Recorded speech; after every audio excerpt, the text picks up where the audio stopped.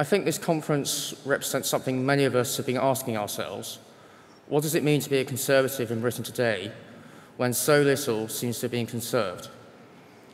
More fundamentally, what is the role of government?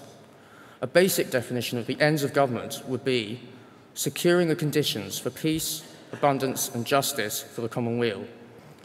These are the foundational elements of a good society that allows people to build something together, to participate in the common life of their families, their local and national community.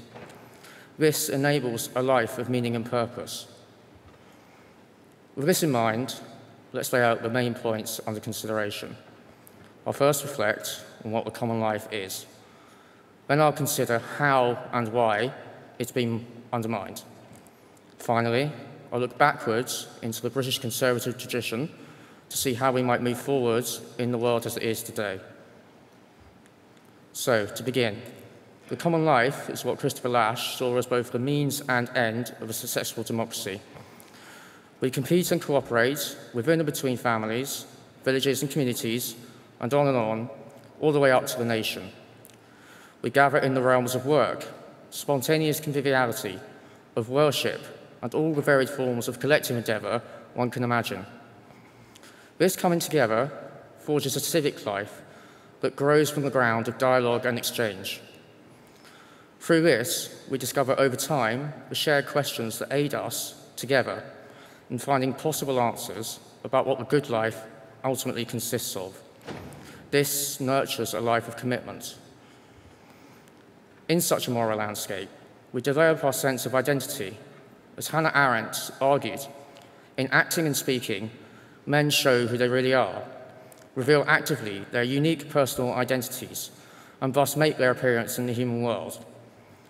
The public, as an arena of companionship, produces its own internal body of rules, common standards and competence. This grows from inculcation into cultural experience and tradition. The common life therefore helps cultivate the human agency and mettle that the individual requires for self-government.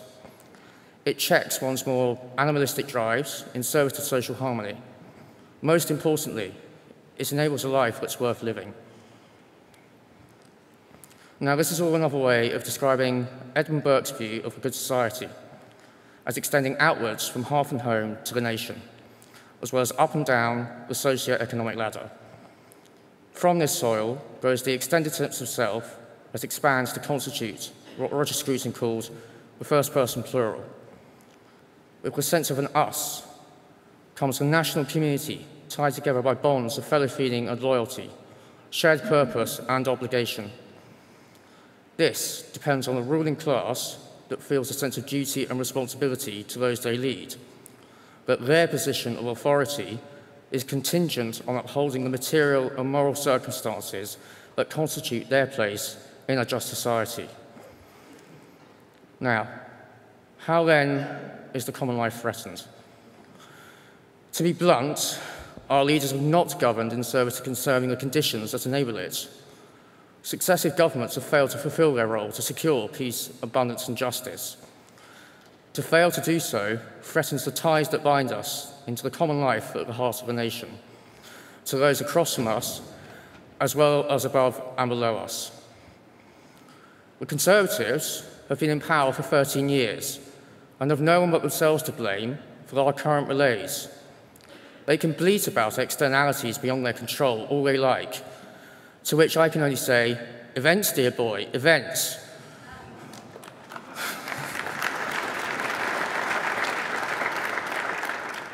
So, where has this left us?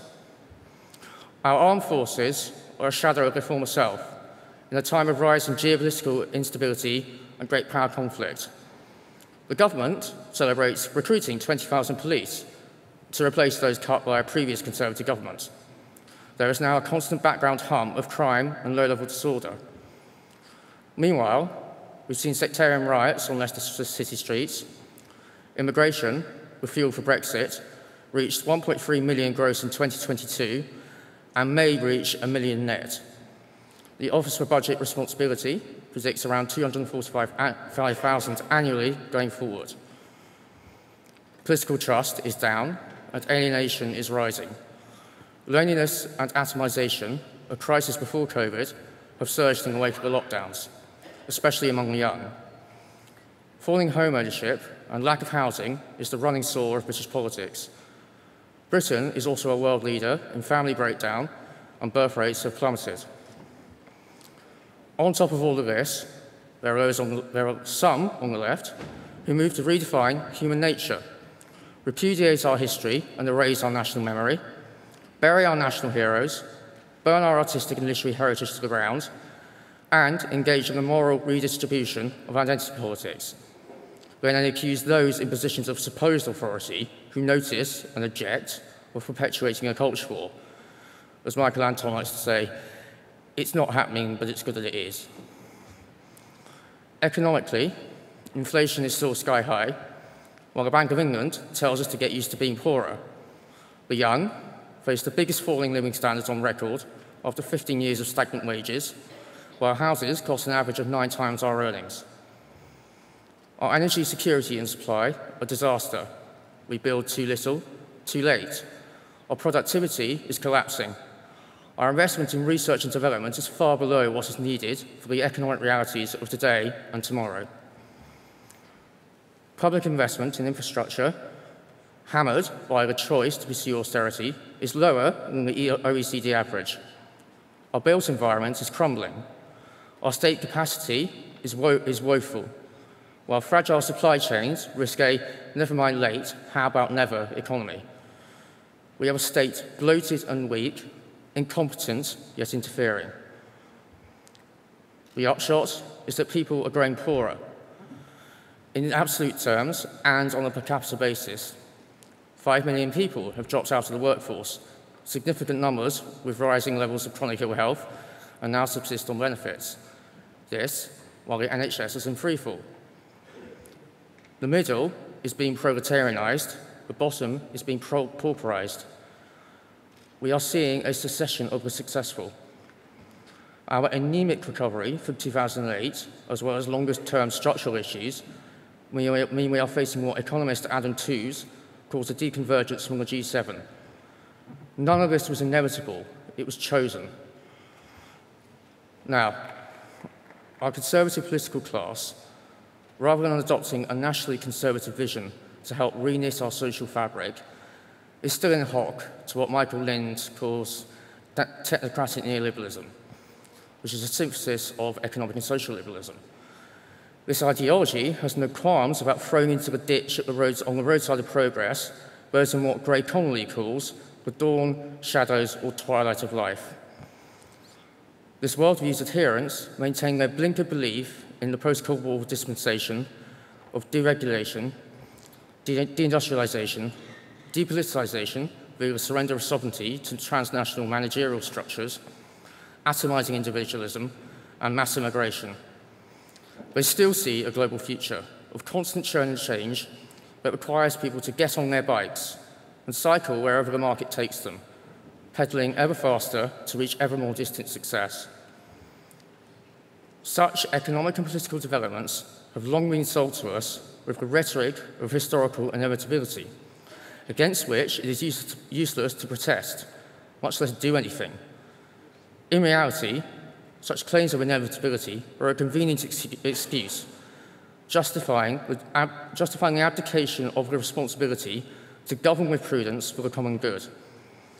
Such excuses were made by those who either actively affirmed such tales or, more usually, meekly ceded to them in return for lifting away the burden of the duty of state. These outcomes were not preordained. We do have agency and choice, but we need to have the will. Zombified technocratic neoliberalism is no longer equal to the task.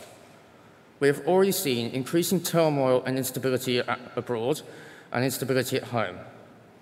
We face a domestic situation increasingly similar to that faced by Benjamin Disraeli in the 19th century. We also confront comparable circumstances, foreign and domestic, as did the Edwardian social reform conservatives in the early 20th century. We are again two nations, as Disraeli wrote, between whom there is no intercourse and no sympathy. we once more face a world where great imperial and civilizational blocs are moving against each other through military confrontation, economic protection, and industrial policy.